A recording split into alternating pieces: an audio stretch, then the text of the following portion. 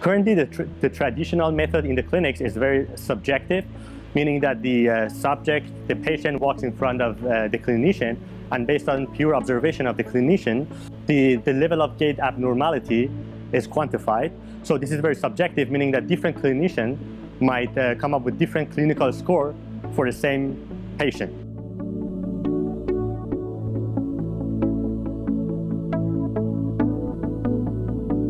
This device, I believe, would be very useful once it's refined in the clinical evaluation of gait in patients in the clinical setting.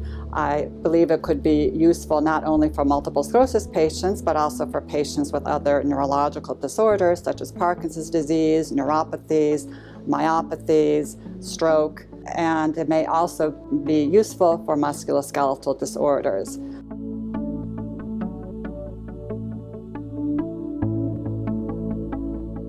Alors les retombées ou les améliorations qu'on pourrait voir avec l'étude sur le débit de marche, ça va pouvoir aider les gens, peut-être, espérons-le, de pouvoir marcher, de mieux marcher, d'avoir plus d'endurance pour marcher plus loin.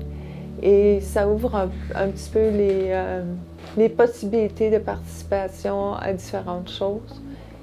Si on marche 200 mètres, et on peut maintenant marcher 500 mètres, et si on peut passer 1 kilomètre, ça va changer un petit peu la perspective des gens.